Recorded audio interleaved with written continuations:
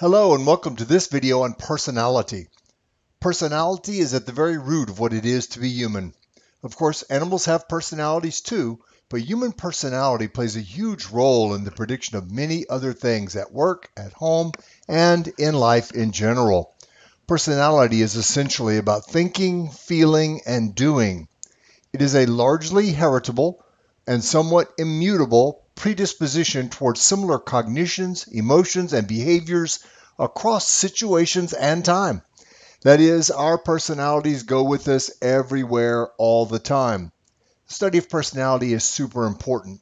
In this video, I'll talk about personality, how to measure it, and some tips for business practitioners. Let's get started.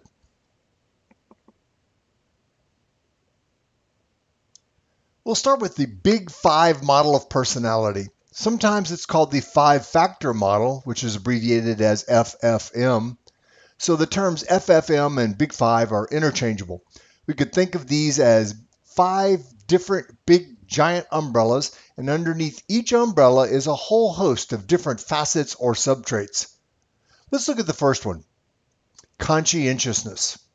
This trait involves facets or subtraits like being careful, dependable, organized, and responsible. We can see that those are slightly different things. Careful and organized are not the exact same thing, but they're both strongly correlated with each other. It's tough to be careful but not organized, and vice versa. In some people, they may be unrelated subtraits, but in most of us, if we are somewhat organized, we are also careful. These subtraits are derived from what's called the lexical model of personality. The lexical model developed out of the lexicon or collection of words which is present in most languages. Researchers went around and asked people who spoke different languages and lived in different cultures and different countries, do you have a word for, say, friendly? If they were in Germany, they would say freundlich. And if they were in Spain, they'd say amigable, which is friendly, but not the same thing as amable, which means kind in Spanish. My apologies to German and Spanish speakers. There are slightly different variations of all these words, and what they did is they went around the world, they found words with the same meaning in almost every culture that exists. There's a word for friendly in every language, so we know that those cultures use those adjectives to describe members of that culture. This is an omnipresent personality trait.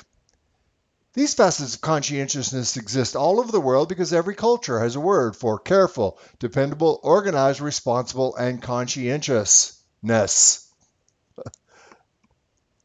Let's turn to another of the big five factors, agreeableness. This is courteous, flexible, trusting, cooperative, and tolerant. These are all aspects or facets under the umbrella of agreeableness, which also involves friendliness and kindness and other things like that. Then we have emotional stability, sometimes known by its polar opposite of neuroticism, which involves things like being anxious, depressed, angry, embarrassed, worried, or insecure.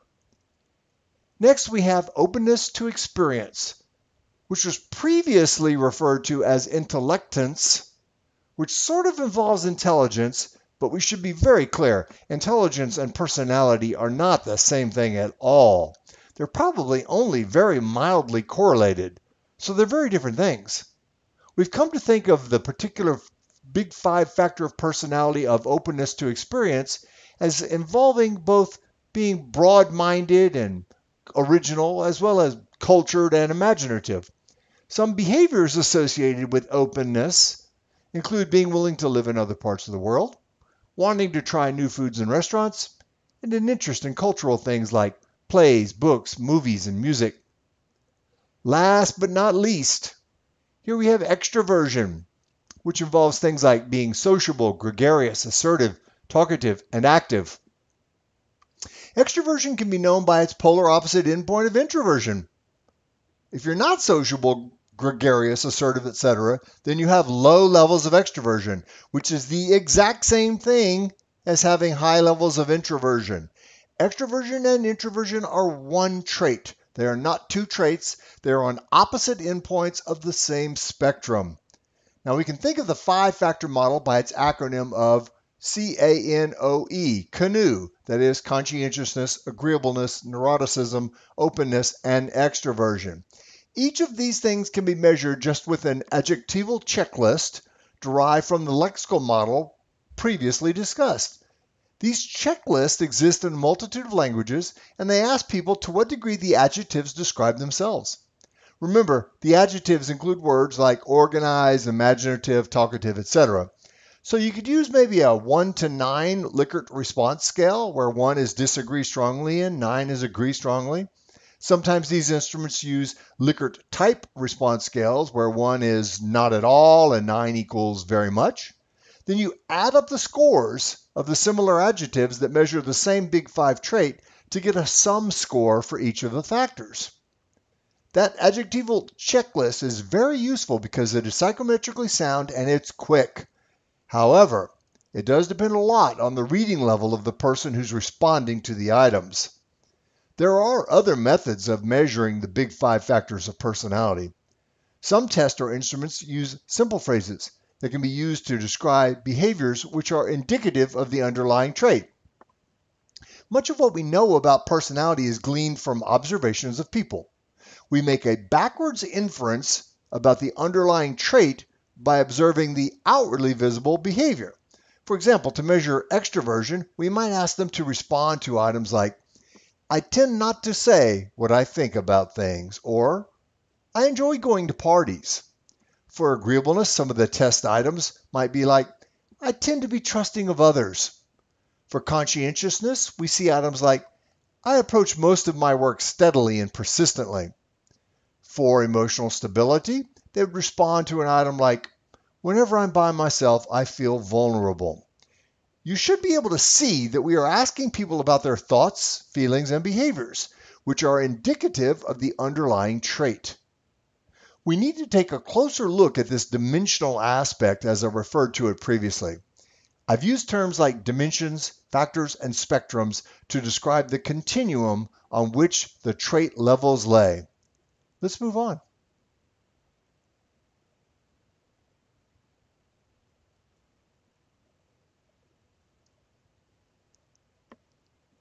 Now let's think about these traits as unidimensional spectrums, or one-dimensional lines in space. You can score low, medium, high, or anywhere in between. As with the extroversion-introversion trait, a low score on one end is the same as a high score when looking at the trait from the other end. Here are the Big Five noted by the acronym CANOE. We have a numeric score on each trait, which represents an amount of the trait. Someone who scores a 1 on conscientiousness has very little conscientiousness or a low score on conscientiousness. They're just not diligent, perseverant, organized, hardworking, etc. Someone who scores a 7 has an abundance of conscientiousness. That is, they have a high amount of conscientiousness. They are organized and diligent and perseverant and hardworking and all of those things which comprise what it is to be conscientious. Here are some fictitious persons' particular scores on the Big Five. They have a score of 7 on conscientiousness. They're about as organized, diligent, and hardworking a person that can exist. They get a 5 on agreeableness, which puts them ahead of the scale midpoint, and it means that they're probably friendlier than most people. They get a 6 on neuroticism, which is probably not good, as it predisposes them to anxiety and worry. Their score is a 1 on openness to experience. They do not enjoy highbrow cultural activities, and they are not very adventurous. They score a 2 on extroversion, so they're really not very outgoing at all. Now we can think of 2 of these by their polar opposite endpoints. The opposite endpoint of neuroticism is known as emotional stability. So we can see here that a score of 6 on neuroticism is exactly the same as a score of 2 on emotional stability. High neuroticism is the same as low emotional stability. A score of 2 on extroversion is the same as a score of 6 on introversion. This is only one person's scores. What happens when we look at another person's scores? The second person's scores are in purple. Here, the purple person scores a 5 on conscientiousness, 4 on agreeableness, 7 on neuroticism, 3 on openness to experience, and 3 on extroversion. As compared to the blue person's scores, they are slightly more extroverted, somewhat more open to experience, slightly more neurotic, slightly less agreeable, and somewhat more conscientious. Let's move on.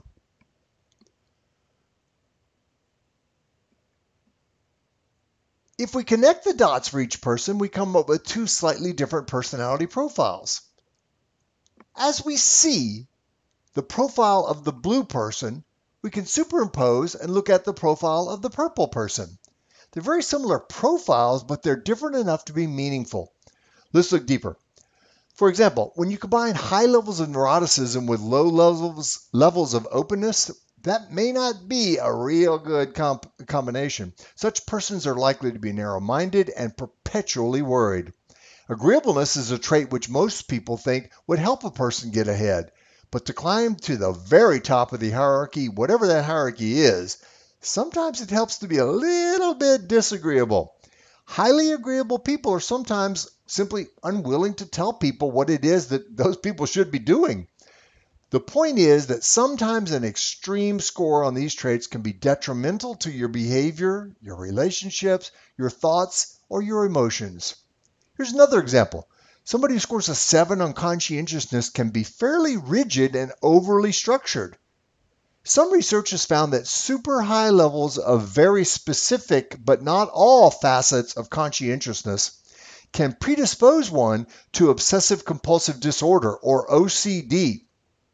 Somebody who scores a 7 on extroversion tends to be so talkative and so keen on meeting and hanging out with coworkers that they may not actually get their own job done. It may not be the best thing to have an extremely high or an extremely low score on any of these traits. Let's move on. Here's a personality test that you can use with confidence. It's called the mini markers. This is the gold standard of an adjectival checklist. So the citation for this is at the bottom of the slide, and you can find it in the public domain. It was developed by Gerard Saucier, again, pardon my French, in 1994. Very few words have entered the worldwide lexicon since 1994. Some slang has become commonplace in one country or another, but not in all countries. Remember that the lexical model depends on adjectives being universally used to describe personality. Here are 40 different adjectives commonly used to describe human personality in English. The response scale here is a 1 to 9 Likert type scale. True Likert scales use verbal anchors that incorporate the words agree or disagree. Likert type response scales use different verbal anchors for the scale points. To complete the test, you put your numbers in the blank next to each word to indicate how accurate or inaccurate each adjective is as it pertains to you. If you dig up the paper, you will see how to actually score it. It's quick and easy to score, it's in the public domain, and it is free. Let's move on.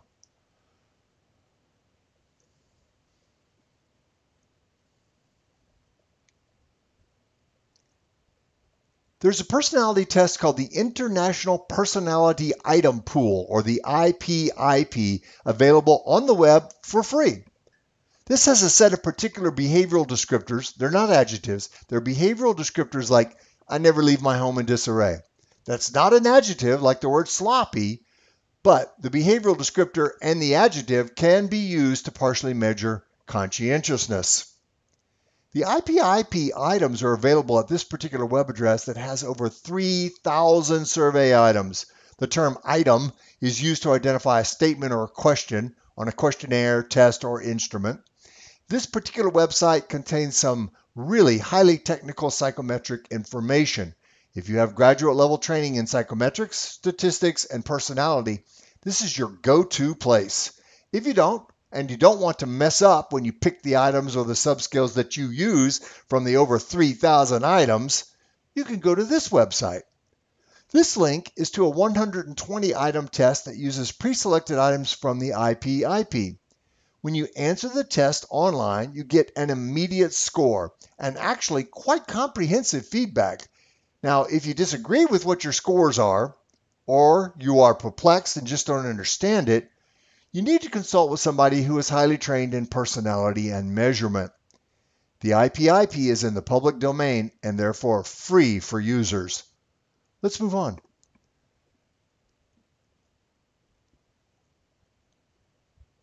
There is a personality test called Cattell's 16PF, which is copyrighted and cost money. Cattell was a famous psychologist who helped develop something called factor analysis. Factor analysis, when originally developed, took a team of graduate students a month on hand-cranked calculators to actually analyze the data. With factor analysis, you have a whole bunch of different items or questions or even adjectives from an adjectival checklist, and you look for patterns of correlations in the data. And so Cattell came up with 16 personality factors. Not the big five, but 16 as in the 16 PF, which is the name of the instrument. Some of these 16 personality factors are the same as some traits that are common to other instruments, like the extroversion-introversion dimension. What we now know from the Cattell 16PF is that it can be further factor analyzed so as to reduce the 16 personality factors to the big five. Here's an example of one of the 16 PF dimensions, which Cattell refers to as the dimension of unrestrained versus self-control. Unrestrained is on one polar endpoint, and self-control is on the opposite polar endpoint of the same dimension or spectrum. That dimension is actually just conscientiousness, noted here with the C in parentheses. For another example, Cattell refers to one of his 16 personality factors as accommodating versus independent, those two words being polar opposites of the same dimension. Well, accommodating versus independent in the Cattell 16PF is actually agreeableness. His low anxiety versus high anxiety dimension is neuroticism. His receptive versus tough-minded factor or dimension is openness to experience, and his introverted versus extroverted dimension is, of course, the extroversion factor in the FFM. You see here 5 of the global factors being noted by the big 5 names of conscientiousness, agreeableness, neuroticism, openness, and extroversion, all with the initial of those words in the parentheses. This particular instrument has been used to great success in predicting vocational interest. Its primary purpose is to match your personality profile to predict particular jobs in which people like you enjoy the job and perform it well. The Cattell folks have accumulated a database of probably 100,000 different respondents to this inventory. They tracked them down and they asked them, "What are you doing for a living? Do you do it well? And do you like it?" Essentially, they're using personality profiles to predict job performance and job satisfaction. What they found is that people who have similar personality profiles tend to gravitate toward or find jobs that they do well and that they enjoy. For example, an introverted person is not likely to be a good match for outside sales. If they have high levels of introversion, or again, conversely, low levels of extroversion, then they're not likely to enjoy a sales job. They don't like walking up to total strangers and engaging in conversation. However, people who have high levels of extroversion tend to gravitate towards jobs that require high levels of interaction with other people. This sort of a matching of a personality to a vocation gives us a typical personality profile for a multitude of different jobs. The Cattell 16PF has a profile for an airline pilot, for a business executive, for an accountant, for a college professor. There's a profile for every job around. However, that does not mean that if your personality profile comprised of trait levels differs from the job that you are in, that you cannot do that job because your personality doesn't match it. That's not true. It does mean that people who have personalities like yours have found certain jobs that they do well and that they enjoy. This personality test is used quite often in career counseling and people who are looking for mid-career changes. It's very similar to the Holland Interest Inventory or the Strong Interest Inventory. Strong is the person's name who developed it. It's not like you have a strong interest, but I guess you really kind of sort of do. So there's Cattell 16PF, the Strong Inventory, and the Holland Inventory. Thus, we have at least 3 personality tests that predict vocational interest, and that's really important. None of them are in the public domain, and all of them come at a price. Let's move on.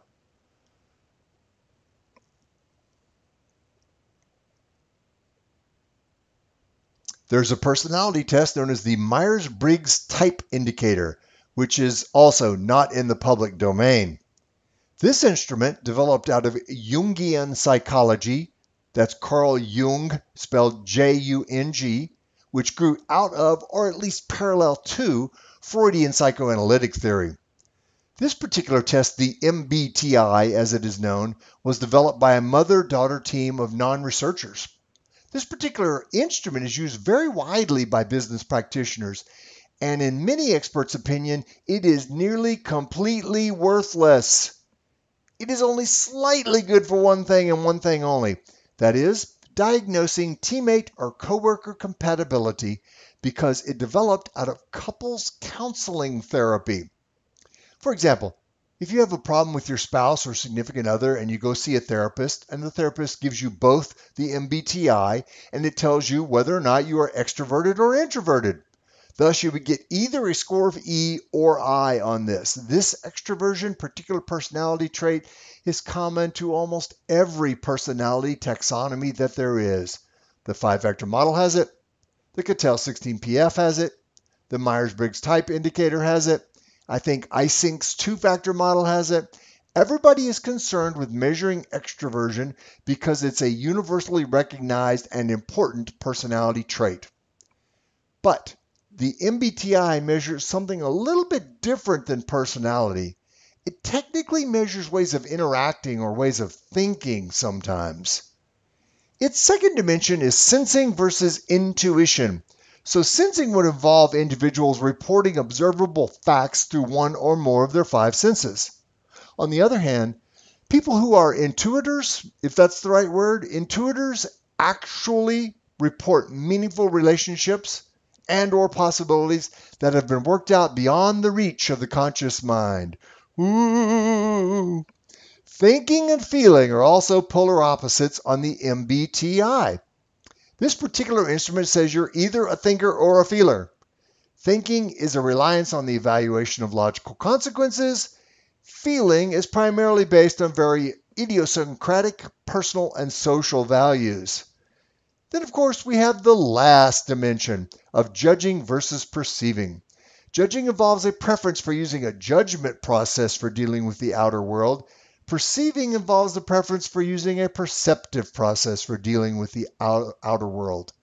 The MBTI says you're either an E or an I, and there's no such thing as a fine gradation between them. You're either E or I, and you cannot have a middle score. You're one or the other. You're either S or you're N. You're either T or you're F. You're either J or you're P.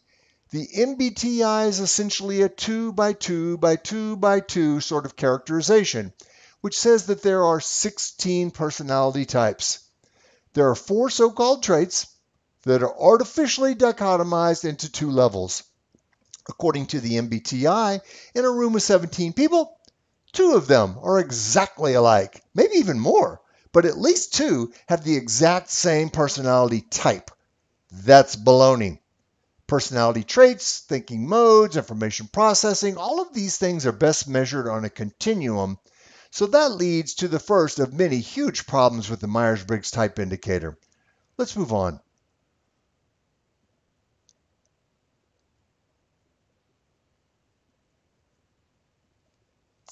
Never, ever dichotomize a continuous variable. When we dichotomize a continuous variable, we lose valuable information. We don't categorize all persons as either short or tall. Well, how tall? How short? It doesn't matter to a person who dichotomizes human height. You're either tall or you're short. We don't categorize age as either young or old. What's the cutoff for old? Are all persons below the cutoff automatically young? When an instrument like the 5-factor model uses continuous scores, we can ascertain fine gradations and differences between people. You can score 1 to 5, or if the scale is 1 to 7, or 1 to 100, or whatever it is that the scale, response scale is, you can measure it on all of those points in between. The high cost of dichotomization can be visually explained with a graph. When we dichotomize a continuous variable like extroversion, and we know that we have some people on the far left tail here who might score very low on extroversion. Their score may be approaching a 1. On the other end of the trait spectrum in the far right tail, we have some people who score 9. We also have some people who score 4 and a 5, and every point in between 1 and 9. In this normally distributed graph, there are a lot of people who score 4 and 5. This distribution is a bell-shaped curve. It has the number of observations on the vertical axis. So most people score somewhere in the middle of the trait scale. There are a few extreme extroverts and there's a few extreme introverts, but most people are right about in the middle. Well, if you're using the MBTI, you artificially dichotomize this continuous measure and you're either an E or an I. With this method, a person who has a score of 4 is much more like the person who scores 1 than they are like the person who scored a 5, just to the right-hand side of that median split. Because you split it at the median, half the observations go to the I side of the distribution, and half of the observations go to the E side. With an artificial dichotomization, scores of 4 and 5 are vastly different from each other, and scores like 5 and 9 are exactly the same. But 4 and 5 are polar opposites. That's not true at all. If there are in fact 16 personality types using this dichotomization process, they can be visually charted. Let's move on. Here's the chart that lists the MBTI's 16 types of people who exist in the world. Well, what happens if you're an ENTJ and your coworker or your spouse or significant other is an ISFP? Now you're polar opposites. You're as different as you can possibly be on the 4 traits of the MBTI, which brings to mind a famous episode from the old sitcom television show Cheers, where Sam and Diane were yet again trying to solve their particular relationship problems. They consult with a therapist who listens to them and says, "That's it, I've heard enough. I know all that I need to know. Not only should you not be in a relationship, you should never, ever see each other ever again." To which Diane replies, "But doctor, what about opposites attract?" To which the therapist says, "Ah, the cry of the truly desperate. The only thing that opposites attract is divorce." The moral of the story is that if you are using the MBTI to diagnose teammate or coworker compatibility issues, then you want people who are like you, not opposite of you. You want 2 people who have a very similar personality to you because opposites do not attract. It just doesn't work that way. There are other problems with the MBTI. Let's move on.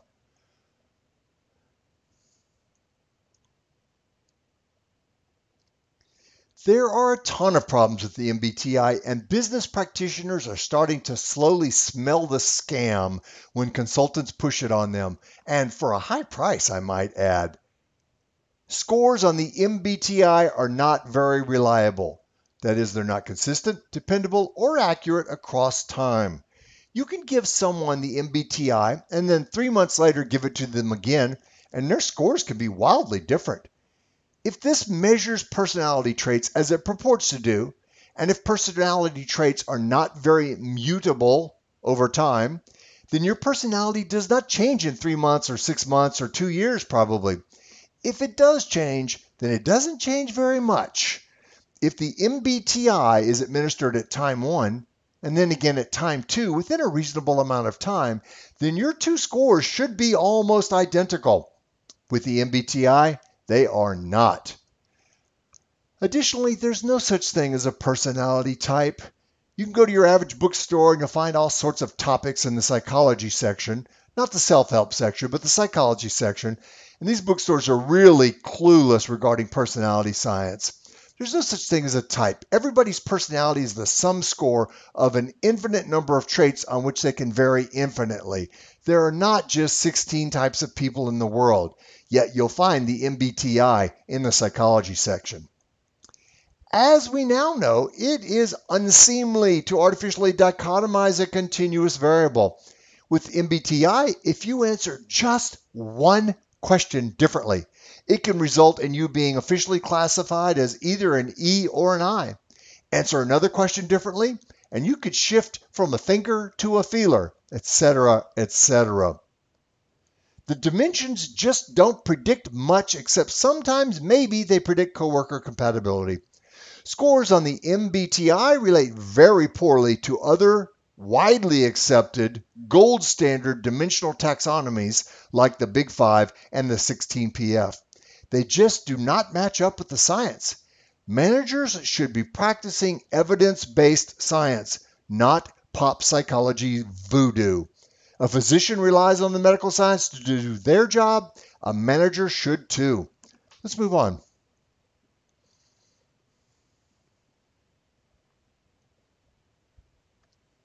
Here are some tips and advice for business practitioners. First, follow the science.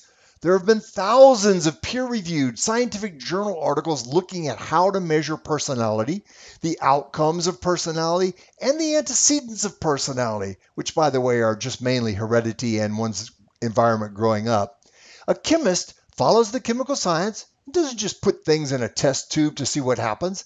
A physician follows the science when they recommend a new pharmaceutical drug or try a new medical procedure. A manager has people's livelihoods, families, and sometimes the employees' mental well-being at stake. This is a big responsibility. They should follow the science and practice evidence-based management. Second, there are different personality tests which are best used for different purposes. This is called domain specificity. Slight variations in the wording of the test items can render the test better for one domain, like work, than another domain, like school. The Big Five have been shown to accurately and significantly predict job performance in hundreds of jobs, regardless of how you measure job performance. Some jobs measure performance by the number of, say, widgets a person produces on an assembly line. Other jobs, like attorneys, may measure performance by a percentage of legal cases that they win in court. It doesn't matter how you measure job performance, but it does matter how you measure personality, and the FFM is the best for predicting job performance. You should use the Cattell 16PF to measure vocational interest. This instrument is internally reliable and consistent, as well as across time. It has been validated for hundreds of jobs. It's even good for internal placement. If someone is being considered for a lateral transfer to a new position or for a promotion, it's always good to know if other folks like them have done the job well and have enjoyed the job. If you're forming teams in the workplace, you might be concerned with teammate compatibility. If that's the case, then the MBTI might work for you. However, it should probably be retaken by folks periodically, as ways of thinking and modes of interaction may change over time. And that's how the MBTI very loosely claims to measure personality, that is, via those and other concepts. Lastly, get some training on the best practices for administering a personality test, and especially get training on how to interpret employee scores. Job placement, job performance, teammate compatibility, employee mental health, etc. are all super important things, and one cannot be too careful when dealing with something as innately intrinsic and as important as personality. Let's move on.